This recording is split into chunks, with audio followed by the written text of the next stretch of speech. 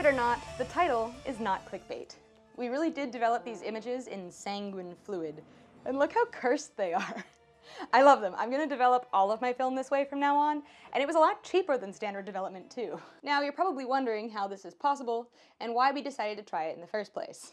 It all started with a message from one of my film bros in the group chat. Darren of Learn Film Photography informed me that there was a book called the Film Developing Cookbook, which posits that it should be possible to develop film in pretty much anything, at least anything organic. And Darren was interested to put this assertion to the test. Together, he and Dimitri of Analog Cafe had put together a set of developers to test out, including seawater, moss, cedarwood, and pea. And he asked me if there was any cooking ingredients or plants that I would like to test out so that I could get in on the experiment. Now, being somewhat of an edgelord myself, I figured that if we're testing pee, why not test out the other classic bodily fluid, blood? You see, sweat and pee are essentially the same thing, and seawater and tears, same thing. So, if we were to test out blood, then we could say that blood, sweat, and tears went into this video, literally. And I thought that was a good bit, so here we are. Now you might be thinking, Yvonne, where did you get the blood? Good question. At first, I thought it would be fun to use my own blood. So I called a few medical facilities and asked them if they would be okay extracting a pint of blood from my arm and letting me walk out the door with it. The answer was no. And then I asked them if my friend Mackenzie might help grease their wheels a bit. And that was also a no. So, not to be discouraged, I got to work calling butcher shops. Asking for blood feels extremely suspicious, especially since one of the numbers I called was actually a wrong number. And so it went something like, "Hi, you've reached such and such office. Hi, do you sell blood?" I wound up calling like 60% of the butcher shops in Vancouver before I finally got a lead. See, apparently, the meat arrives to a butcher shop already cut up, but the animal's already butchered. All the butcher does is cut it into smaller, more consumer-friendly pieces. They don't have blood. Silly me, thinking that they were actually doing the butchering at the butcher shop. No, apparently the butchering is done at the slaughterhouse, and they just send the animal already fully exsanguinated. There was one lady who said that they had some hemoglobin, which is like the weird fluid that collects in the bottom of the meat bag, and when I asked if I could buy it off her, she said no. You would think, with that much meat, blood would be pretty easy to find, but no. One shop I called did sell blood, but only sold it in 5-gallon pails. But I have no feasible way of disposing of that much blood without looking like a serial killer. Even just flushing it down my drain seems like a bad call. So that was out. Finally, I got a lead. Apparently, there is a supermarket very nearby that sells both pig and cow blood in 500 milliliter pails for $5. Perfect. I wanted pig since it is genetically similar to humans, and I thought it would be edgy. And I successfully purchased it. It looked super sketchy. And the girl behind the counter was looking at me like I was doing something out of pocket. Like, girl, you sell it. Don't ask me why I need it. It's for an experiment. I was feeling so cool and accomplished, having finally tracked down a place to buy blood, until it started leaking all over my car floor, and I realized that this was blood, and I was gonna have to touch it, and develop film in it, and film a whole video involving it, and ooh. Good thing I am a true edgelord, and I'm only moderately disgusted by an entire bowl of blood. And I hid my revulsion with confidence as I marched up to Dimitri's house that night to conduct our experiment. Dimitri and Darren had come by my studio earlier in the week to take photos for their much more exacting version of the same experiment.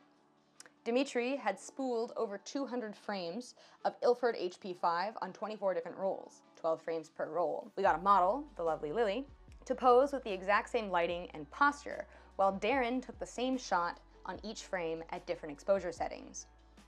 Each roll had one frame that was 2 stops underexposed, 1 stop underexposed, properly exposed, and then 1 stop overexposed and 2 stops overexposed. Then Dimitri would take a similar set of exposures on the same roll of this still life scene as well.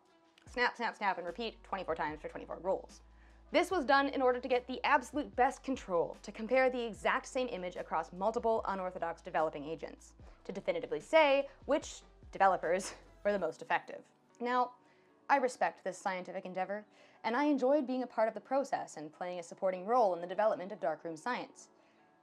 But I was more interested in making the most cursed images possible. So instead of taking advantage of the scientific opportunity, I shot nearly the entire 36 exposure roll of Ilford HP5 at Dimitri's place using a single bulb. I had this very well planned out and coherent page of inspo ideas, and Darren and Dimitri were very patient with me as I executed each of them. They each posed for a few, even ones that looked a bit silly, and also helped take a few of me. which did look very silly at the time. At first, I was planning to shoot this roll around town, you know, bring it to photo shoots with me and maybe take a snap here and a snap there of different people who I photographed throughout the week. But it occurred to me that it might be inconsiderate to do this, on the off chance that the vengeful spirit of a pig might decide to haunt the subjects captured on this particular roll of film. Soaking something in pig's blood does seem like a very good way to curse that object. And while I personally don't believe in curses, somebody else might, and I just wanted to make sure that all of the subjects consented fully to the experiment. Between the three of us, we had 3 development tanks, none of which belonged to me, because this was actually my first time developing film. And what a fun way to learn! Ow. And what a fun way to learn. I cannot understate this. A huge thank you to Dimitri and Darren for walking me through this process. I was actually very clueless about how this was done. Film development has always been something that I was afraid of. But now that I've done it, with the guidance of 2 trained professionals, I feel like a real film photography educator, and not the imposter I've been for the last 2 years here on YouTube.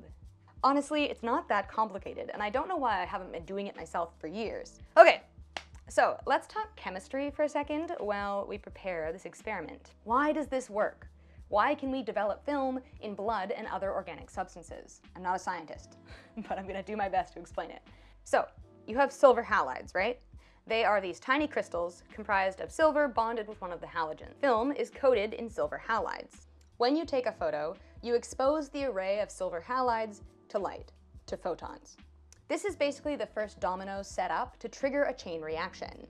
That domino is called a sensitivity speck, which is a tiny speck of metallic silver that is a seed to grow more metallic silver around it. Okay? Okay. Now, this is not enough to form an image. This is called a latent image, but the first domino still needs to be pushed over.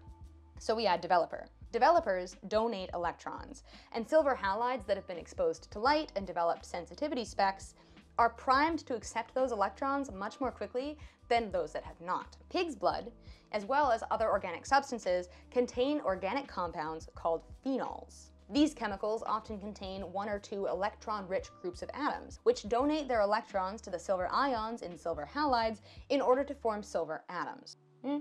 It took me a lot of reading comprehension to write that out, but now that I have, I actually do feel like I get it a bit. Truthfully, we used a few other components in our developer as well, aside from the blood. We mixed 250 milliliters of pig's blood with 250 milliliters of water, 15 grams of washing soda, and 3 grams of vitamin C powder. The vitamin C powder is probably cheating a bit. It's a second developing agent that helped speed up the development time, as blood alone would have taken quite a while. But before you go saying, well, then it wasn't the blood, it was the vitamin C powder that developed the image, we developed a control group with just the vitamin C and washing soda, and honestly only the most overexposed shots came out, and they came out extremely dark. So the pig's blood was a necessary component. Anyways, the washing powder is useful because it is alkaline. Vitamin C is very acidic, and developing agents require an alkaline solution to activate them. So sodium carbonate, aka washing soda, was useful in raising the pH level. A fun fact is that pig's blood is also slightly alkaline, as is human blood. One day you're a photographer, the next day you're Googling the pH of pig's blood. Life is a journey. Anyway, so that's the chemistry of it. We soaked the film rolls in each developing compound agent for 10 minutes.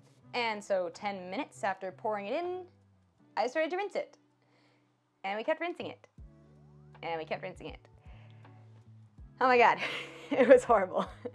It was an unending process of rinsing and flushing, and the water just never came clean. It just gallons and gallons of blood pouring out of this tiny development tank for like 25 minutes, I swear. I was standing at the sink just trying to get it clean. There was clots, there was tissue, it was very disturbing. I was having a Lady Macbeth moment. I finally came to understand the metaphor of a guilty conscience as this blood just continued to gush out.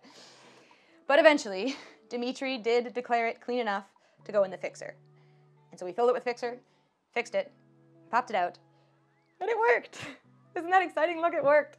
Oh my god, after all of the bloody endeavors that I went through to do this experiment, I was pretty thrilled that it actually worked. A bunch of the other developers worked too. Cedar worked particularly well, and so did coffee. If you're interested to learn more about what worked and what didn't, and everything that we tried, pop over to Dimitri's Analog Cafe to read his write-up on the experiment, or check out the video on Learn Film Photography, which is Darren's channel here on YouTube, where he gives in-depth breakdowns on different film-related topics. I love making videos with these guys because we all approach film and content creation from slightly different angles, and this kind of speaks to the beauty of the art form as well, doesn't it?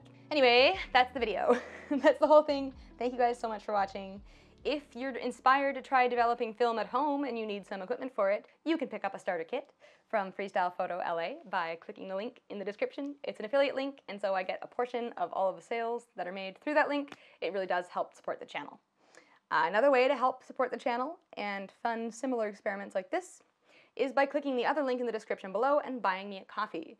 This is a one-time $5 donation, and all proceeds from this link go directly towards making new content for the channel. So thank you to anyone who considers clicking on either of those links. Thank you guys so much for watching. I will see you next week with a new video, and hopefully it will be the video essay that I've been promising, but maybe not. I don't know, we'll see.